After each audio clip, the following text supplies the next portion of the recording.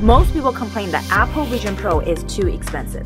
Well, it's true, but not really. In reality, Apple is not making money off its device. It actually has a hidden agenda to make money out of consumers. And it has a hidden agenda that 99% of the YouTubers do not talk about. Maybe because they don't have the in-depth combination of product and engineering knowledge, and also maybe simply because it's afraid of pissing off Apple. In this video, I'm going to investigate Apple's true motivation, but how it's really making money off consumers, but not through devices, but through its 5 hidden opportunities. And I'm also going to investigate what's on his strategic roadmap and what most media do not talk about. Stay until the end of this video where I reveal the last hidden resources that Apple might use to change its business model forever.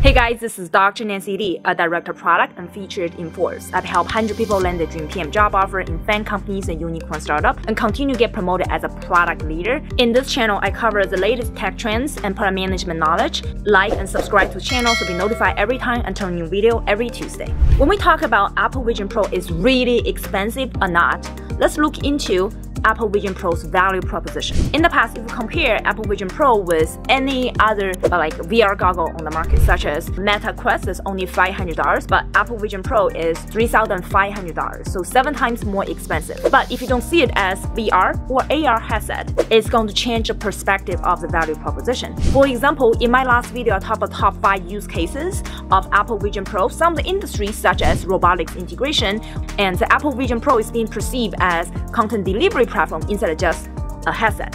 Now, from Apple's perspective, let me show you what's inside of Tim Cook's mind. In Tim Cook's brilliant mind, he's seeing Apple Vision Pro not as a VR AR headset, it's actually as a computer that's giving access between human and the internet. So what it looks like is, it's actually an iPhone to stick to your face, but with a very beautiful design, and it's able to integrate with all your work, apps, and integrate with different kind of content outside, and maybe become the new browser to the internet.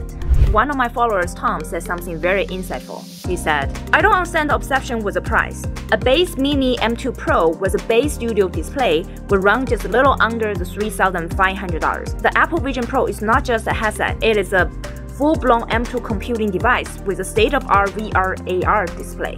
I totally agree with his statement, and I believe Tim Cook is seeing his device as if a new computer as well. In reality, Apple is not making money off the Apple Vision Pro right now because it's the first generation and lots of R&D to make it, and even the manufacturing cost of such device is over $1,500. But it's a bridge to open up new opportunities for Apple to make money through different aspects. How do I know it? Let's look up in the history of the Apple revenue product breakdown. Since 2022, Apple's #1 selling product is actually iPhone, which has a total revenue breakdown of 57.8%, followed by services as 15.8%, and then followed by different kind of accessories that's already almost 12%, and then followed by Mac and iPad. So there's a trend of Apple actually invent some new devices such as a Mac, a computing company, and gradually upgrade itself, integrating computing into different kind of devices such as iPhone, iPad, iWatch, and start to generate revenue through different aspects. Apple is no longer a computing company, it is a device, it is a phone company.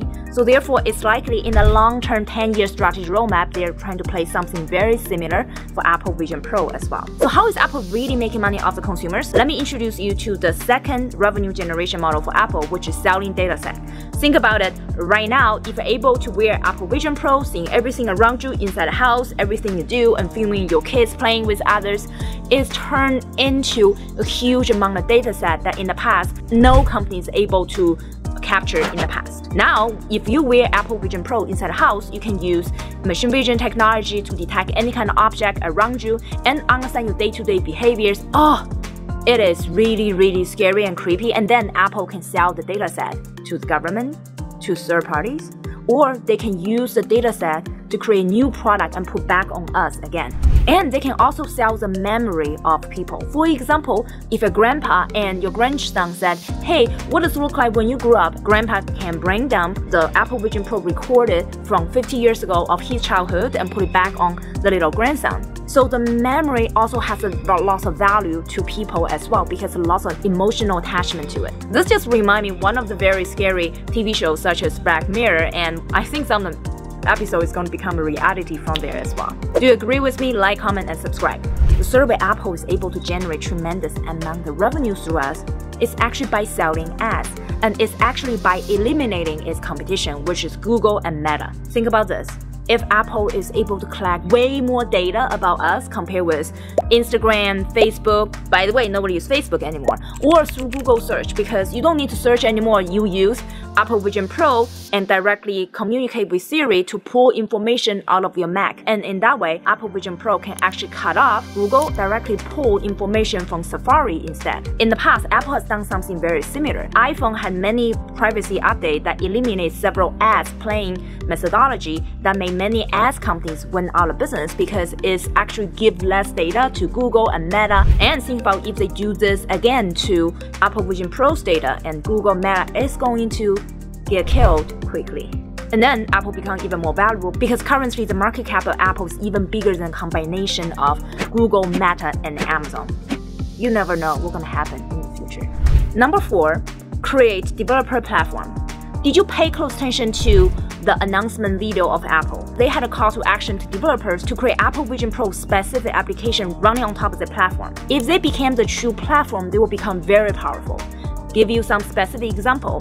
When Apple started its own computer, they started to invent its iOS systems. They had their own computing platform to compete with Microsoft. Why Microsoft, this company, still exists today was because when Bill Gates started Microsoft years ago, it became a platform. Instead of building a computer, Bill Gates said, yes, let's create the Windows platform because the operating system is a foundation of all the computer software to run in.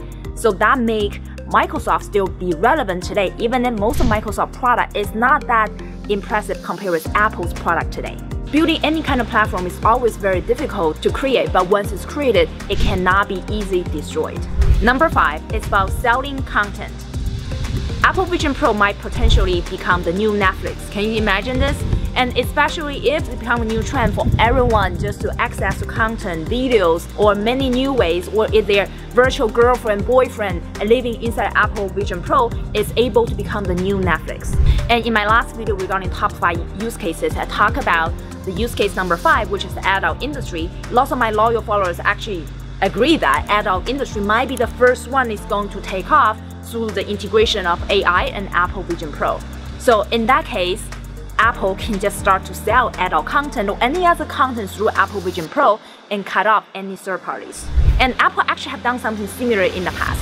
When they launched iPod, they started to introduce Apple Music, and they disrupted the entire music industry. Not only buy a device, you can only buy $1 song from Apple, and then Apple started to make money off those musicians. So Apple soon might start to make money off those content creators and become its own content creator, which is the future of Netflix. Ugh, scary.